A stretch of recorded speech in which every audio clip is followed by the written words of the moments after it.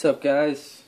I'm doing this video to show how to cut and install a new chain when you have to cut links off. Normally when you buy them they come in like 100, 110, 120 link chains, and then you got to cut them down to what fits your bike. For me, I bought a 110 link 530 chain. It's just a heavy duty chain, no O-rings, no X-rings, because it's going on an old Honda 450. So this came as 110. I got to cut it down to 92. I counted the links on the previous chain, which I have here. It's all pretty grimy. It's got rust forming between the links, and I don't know how long it's been on the bike, so just figured I'd go and change it. It's probably stretched some. Surprisingly, the sprockets are good on the bike, so I don't have to change those just yet. But I counted the links on these, and the trick, you know, if you've already got the chain, the trick I do is I count only the outside links, count them all down. Don't count the little inside links that end it, because that's where your master links are going to go on. But count them all down, you'll get a number probably, you know, in the 40s or 50s. Multiply that by 2, and then add 1 for this extra master link, and that'll give you the length you need. So I counted down on this, and I got 45 for the outside links. I added 1 for that master link, 46. Multiply that by 2, you get 92. So then on the new chain, I would just count the outside links again till I got to 45, and then I'd cut after that, so I'd have 2 inside pieces left. Normally both ends already have the inside links on, so then you're putting down the master link, but you just count it all the same. So I'm going to demonstrate how to cut this with this RK Excel chain tool pack I borrowed from my buddy, because I was only doing this once right now, so I didn't want to spend the money on a chain tool. I know Harbor Freight sells one for like $13, but I don't think it has all the attachments. I got close-ups on all the little bits on the blog, which I'll link at the bottom of the video. But use this is pretty simple, even though the directions seem like they're just like straight up like they were Chinese and they just plugged them into a Google Translate and typed them up. They're not the best directions I've seen. So, just show you real quick how to do it. It's pretty straightforward. I'm not going to cut my chain down to size just for the video, but in case I mess up while trying to explain it, but I'll just cut off a link for you guys to see. Take the chain tool like this. You can set this out, bring it in a little bit if you want, doesn't matter, but there's this beveled piece. It's got, you know, it's got 2 diameters. That the inside, the smaller diameter fits into the back of this chain tool, so it looks like that. And then this whole thing will fit into the chain like so. Hold on, let me get lined up. So you set the chain with the rivet that you want to knock out. So here, if you can see it, there's a rivet right here. I've already knocked out the front one just because I was trying out the tool, but so I'm going to knock out this rivet. I'll line it up and set the bump inside. There's a hole, since this is see-through. Set the rivet in like that. And then just drop down this outside piece. My dog's barking in the background. Just set it down so it's snug. That's going to just hold it in place. Then, I think for this, let me check the directions. It's a 17mm nut on the top. So you just want to tighten that down just so it stays in place. Not too tight, you don't want to strip it or anything. Now, also in your kit you have this jobber. You just got to assemble it really quick. this is what's going to punch out your rivet. Drops down into the tool like so. And then you're just going to thread this down till you feel it stop. And that's when it's going to be touching the top of the pin.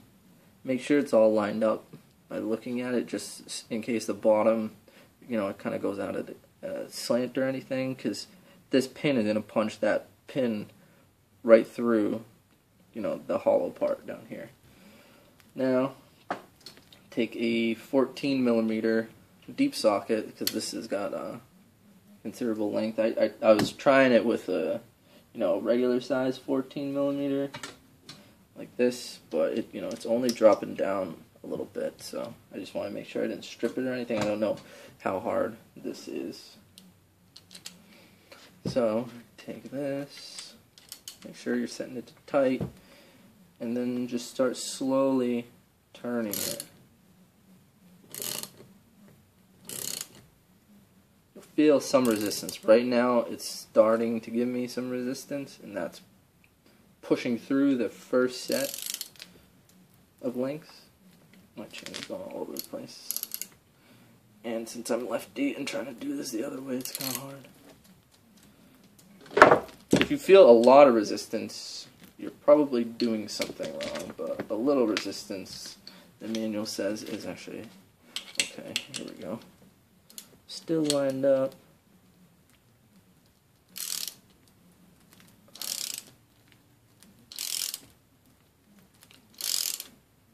And then you'll feel it loosen really quick, because right now it's traveling, the pin is traveling between the two sides, and then it'll get hard again.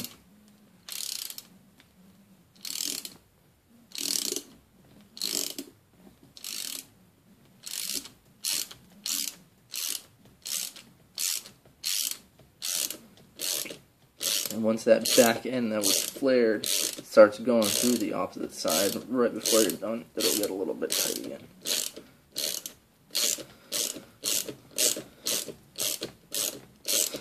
Definitely use a socket for this. If you use just a regular crescent wrench, you'll be here for a while. I'm pretty sure you can probably mount this whole thing into a vise too, that way you don't have to hold both ends. So, there, you saw it pop out. Here it is. You can see that the edge, is flared, pinned to keep it in place. And then just back this out a little bit. Back the pin out. This might be able to undo it by hand. Back this whole thing all the way out. There, the chain fell out. Put that away so you don't knock it or bend it. Or bend it, I'm sure you're pretty much screwed. So then you'll need a new pin. You can just turn this out if you need to. You saw the chain popped out. Rivet's done. It's gone. That's how it fit. Now I'm going to cut the rest of my chain and then come back to install the new master link and rivet it. Right, so here we go. Got the chain on the bike, string it through the sprocket, through the front sprocket, line it up. It's easier if you're working on this on a CB old Honda. Make sure there's wheels all the way as far forward as you can get it. That way, as the chain stretches, you can increase the tension by backing it off. But here, you notice that this front plate's missing. I've slipped the, the two connector pin through the back. It's sometimes a bitch to get on, especially if you're, like nice and tight to begin with. But you can see that the plate's not there. You have the pins coming out the front. Now, what we're going to use in the tool is one of these plates. There are two different thicknesses for this channel that's in it. You just gotta see which one works the best for you. I think for O-ring chains it's going to use this deeper channel, but since this is a standard non-O-ring chain, it's going to use the thinner channel. What I did was I just checked what the other rivets look like and make sure that there's not just too much of a gap in there. Now this piece mounts into the tool where that pin used to be. This will mount in. Let me kind of try to do this one-handed. That mounts in just like that. And now, you won't need the pin again, but you're going to set this up so that it's just going to clamp onto it. Hold on, I got the old tool in there on this side still. You just want the backside to be flat. This sits in there, and then you're going to seat that link in here. Hook it around the back like that, and then you're going to crank down on the 17mm bolt and press fit that plate onto the pins, because right now it's not going to really, it might go on a little bit, but it's not really going to set there. So let me do that real quick. So there, I got the chain tool on there. It's a bitch to do this. Let me get it in focus.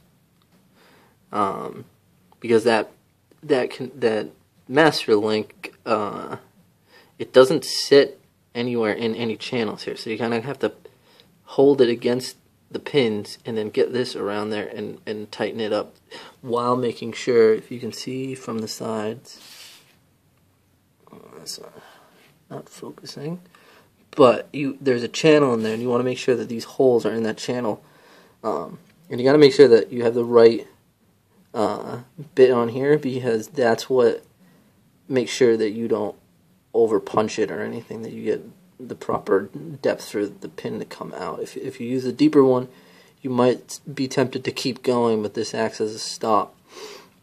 So once you get it down, I found what ended up working for me when doing this is to kind of hold the tool, and you kind of pinch the pin against that block, push it forward against that connecting pin without popping it out, and then tighten this into it while also pulling back on that. So it's whatever works for you, but that one worked for me, and once I figured it out, it clicked and it kind of went in really quick. So now to press that plate on, I would just tighten this down with that 17. Motherfucker. See what happens? Let me go do that again. See, this is why we can't have nice things. Alright, I got it back on. Hopefully it doesn't fall off this time, but I'm going to tighten this down, get it plated back up, and then show it to you. Just really quick, that's it half on. I just started to do it, made sure I was even, wasn't doing it at a tilt. Alright, so I got the pin on, or rather the front link on right there.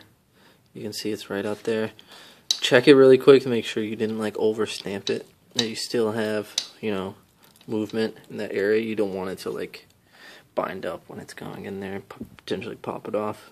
So now we just got to rivet or flare these ends to keep it on like that. If you look at any of the other ones on your chain, you'll see that they're all kind of mashed up. They're just ballooned a little bit, so the metal's pushed out to hold this plate back. It just needs to be a little bit. You don't want to do it too much. And for that, we're using these tools. If I didn't drop them, this end goes into on the tool. That end, where'd it go? This end will go into the back, that side. Right there. This end goes in right there. This makes a hole in there. And then this end with the point gets seated in to that end. And then this gets driven into the pin.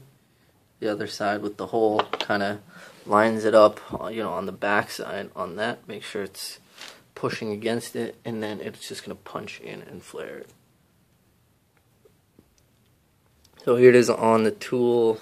It's kind of dark, so you might not be able to see it, but the top of the pin, this pin is right on that rivet, and then the hole, it just seats in there. That way you know you're all lined up, and then you're just going to drive this in using the 17mm socket. You just tighten it on the bolt, and it should punch it. The manual says just make sure you don't flare it out. They don't show on here, but I found online, if you look at this, it actually gives you an example of what a pin that's over pressed, like punched, looks like. And you know, it looks like a bullet hole, so you just needs a little bit and it'll stay on. Alright, done flaring it right there. I think I got oil on the lens, but that's why it's all foggy. But you can just tell that there's a pock mark. Actually, you can't even tell with this. But yeah, just did it. Just go till you feel it. You know, give it some good resistance. Don't go too far. You'll mess it up. So once it, you know, really starts fighting back, then stop. You're good. All right. Hope this video helped. Good luck. Safe riding.